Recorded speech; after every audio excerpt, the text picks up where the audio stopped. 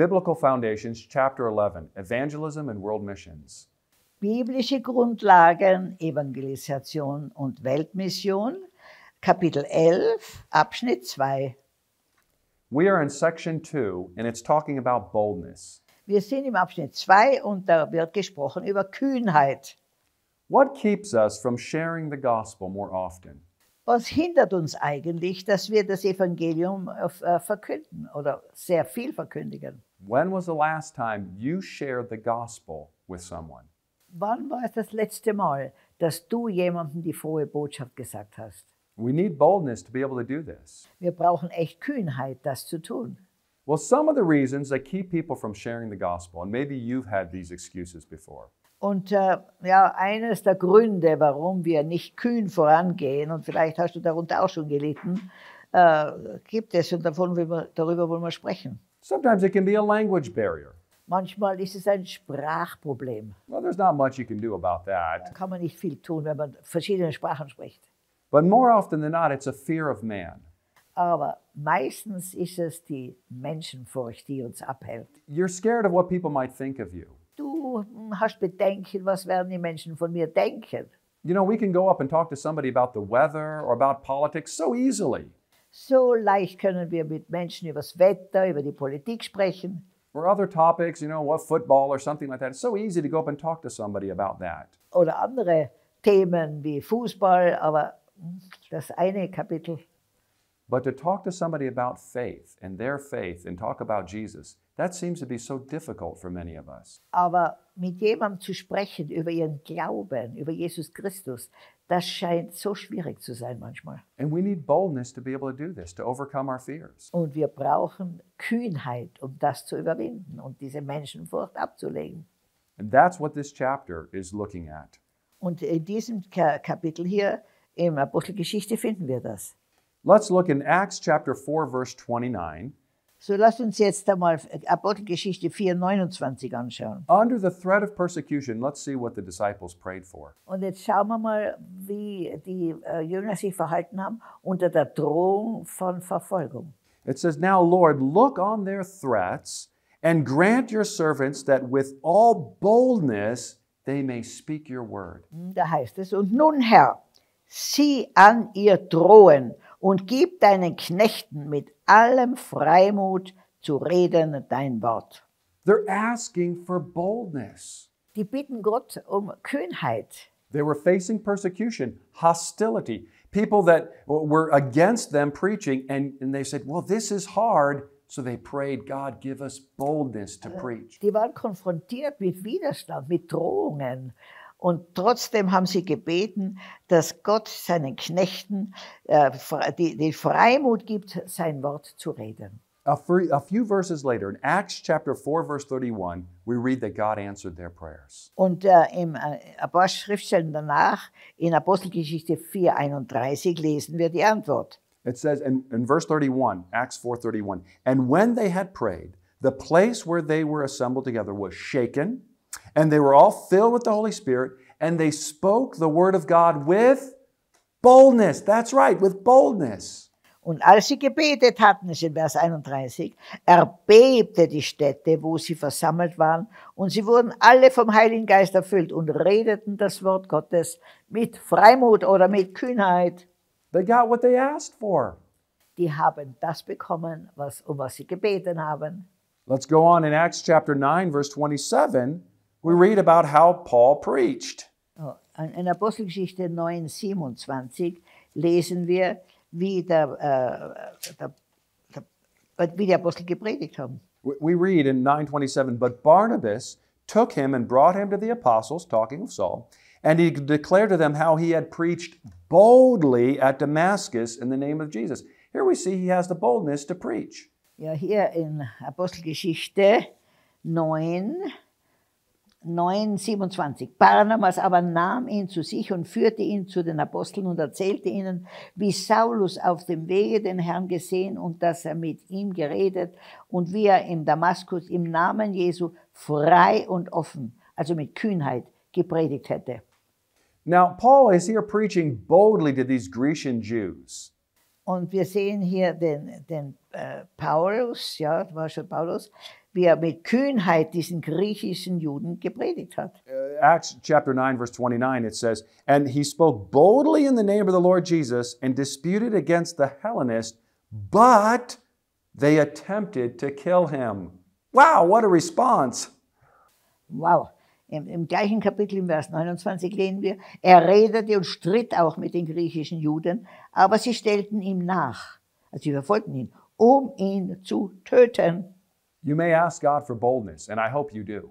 Ich vertraue, du bittest Gott um Kühnheit. Ich hoffe, du tust das. But that doesn't guarantee favorable results. Aber das heißt nicht, dass immer alles nur zu deinen Gunsten ausgeht. In Paul's case, he is preaching the gospel boldly, but the people are rejecting it and even planning to kill him. Ja, also Paulus hat hier den griechischen Juden die frohe Botschaft mit Kühnheit verkündigt. Und das Ergebnis war, dass sie ihn töten wollten. You may face persecution, Du kannst Verfolgung erleben. but we still want to boldly proclaim the gospel. Aber trotzdem wollen wir mit Kühnheit die frohe Botschaft verkündigen. In our context here, we have some within Vision for Africa that preach faithfully to Muslims, to those of different faiths. Wir haben hier in Vision für Afrika einige Brüder und Schwestern, die mit Kühnheit an Menschen von anderen Religionen das Evangelium verkündigen, wie den Moslems. And they face great hostility sometimes and persecution and threats on their lives. Und denen begegnet oft eine starke Verfolgung oder ein Widerstand. I encourage you, look up one of our YouTube videos about the Apostle Aziz Mugoya. We've shot his testimony, and you'll read about the kind of persecution he faced from sharing the gospel. Du kannst ja mal uns eine Videobotschaft von Aziz Mugoya anschauen, wie der als bekehrter Moslem oft große Opposition erfährt. And we have many others that are within our ministry that are doing the work boldly, and they face persecution. I have even myself. Und wir haben einige, die in unserem Werk mit Kühnheit das Evangelium verkündigen und große Opposition erleiden. Auch ich selbst. Er selbst hat welche. God still gives us the boldness to go and preach. Aber Gott gibt uns trotzdem Kühnheit, um die frohe Botschaft hinauszutragen und zu predigen. We're not going to live in fear and hiding.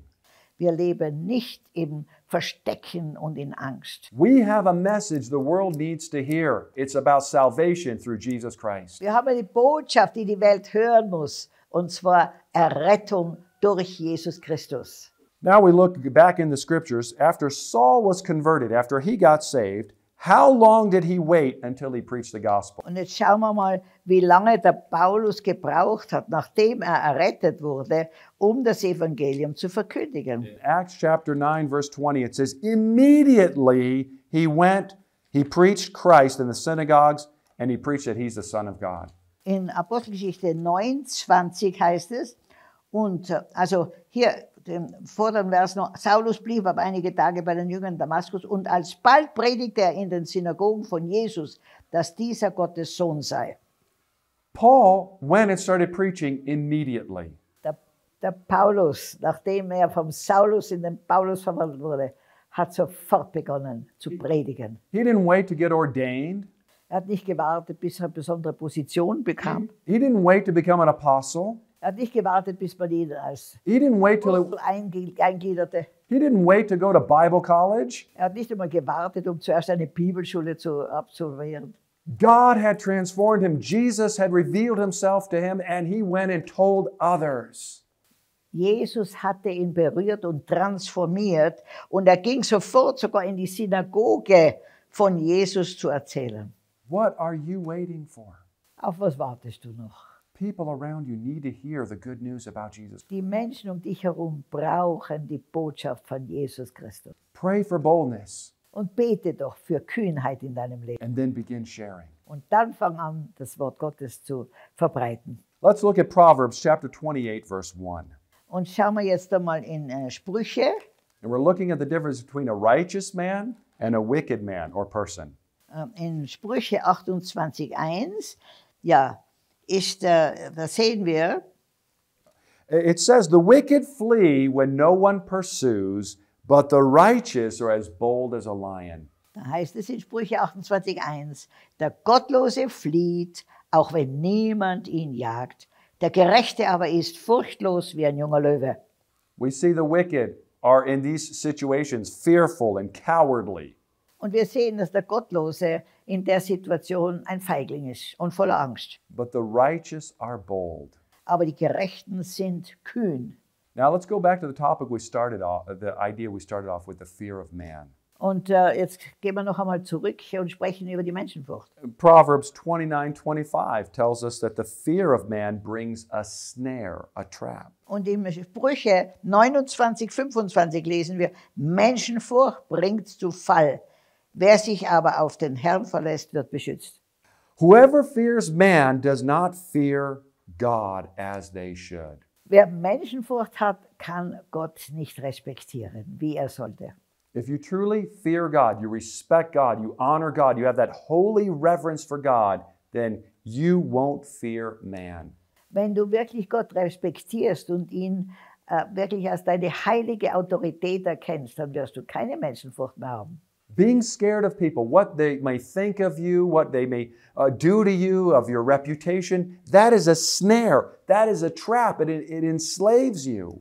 Wo immer du noch denkst, was denken die Menschen, wie sehen sie das in meinem Leben, da bist du total gelähmt und behindert. The most loving thing you can do for someone is share the truth of the gospel with them. Und das Wichtigste ist, dass wir die Wahrheit des Evangeliums mit ihnen teilen. Their eternal destiny is hanging in the balance. Ihr ewiges Leben hängt in der Balance. And you have the message of hope they need. Und du hast die Botschaft, um ihnen Gewissheit schenken zu können, wo sie ihre Ewigkeit verbringen. You know the truth. Du kennst die Wahrheit. You know that Jesus is the way to have eternal life. Du weißt, dass Jesus der einzige Weg ist, um ewiges Leben zu haben, ewige Herrlichkeit. You know the truth. Share it with others. Und du kennst die Wahrheit. Teile sie mit anderen. To do it boldly, Und mach es mit Kühnheit. openly, Offen, fearlessly, also öffentlich und ohne Furcht. confidence. Mit Vertrauen. Be free, that you are free to speak the truth no matter what country you live in, no matter what regime you're under, no matter what the political situation, you are free to preach the gospel. Du bist frei, die frohe Botschaft zu verkündigen, ganz gleich in welcher Sprache, in welchem Land, unter welchem politischen System. Du bist frei. Because God has commissioned you to do so. Denn Gott hat dich schon berufen, sein Botschafter auf dieser Welt zu sein. And God's laws are always above man's laws. Und Gottes Gesetze sind immer über den Gesetzen der Menschen. Ephesians 6:19, and for me, the utterance may be given to me, this is Paul's prayer, that I may open my mouth boldly to make known the mystery of the gospel, for which I am an ambassador in chains, that I may speak boldly as I ought to speak. Da schreibt der Paulus, Epheser 6,19, und für mich, dass mir das Wort gegeben werde, wenn ich meinen Mund auftue, freimütig oder kühn das Geheimnis des Evangeliums zu verkündigen, dessen Bote ich bin in Ketten, dass ich mit Freimut oder Kühnheit davon rede, wie ich es muss. We need boldness. Wir brauchen unbedingt Kühnheit. You can pray and ask God and say, I want more boldness to share the gospel as I should. Und du kannst wirklich beten, Herr, gib mir mehr Kühnheit, gib mir mehr Freimut, das Evangelium zu allen möglichen Zeiten zu verkündigen. Sharing the gospel and being bold doesn't always mean that people will receive it, but you've done your part. Aber das Evangelium zu verkündigen bringt nicht immer nur positive Ergebnisse, aber du hast deinen Anteil geleistet. Du bist ein Botschafter an Christi Stadt. Now, I'm not saying that boldness is the same as rudeness. Und ich sage nicht, dass Kühnheit oder Freimut also etwas ist, was Leute beleidigt, dass du frech bist, oder? We're not to be out there and be obnoxious towards people and turn them away from the gospel because of our mannerisms. Aber wir müssen sehr aufpassen, dass, wie wir die Botschaft verpacken, wie wir es bringen, nicht mit Rauheit oder mit Verachtung, Verurteilung geschieht. We need to be genuine in our love for people and our desire to see them be reconciled to God. Wir müssen in unserer Identität der Liebe erkannt werden, dass wir um ihretwillen zu ihrer Heilung und Befreiung das Evangelium verkündigen. Show people that you love them. Zeig den Menschen, dass du sie liebst.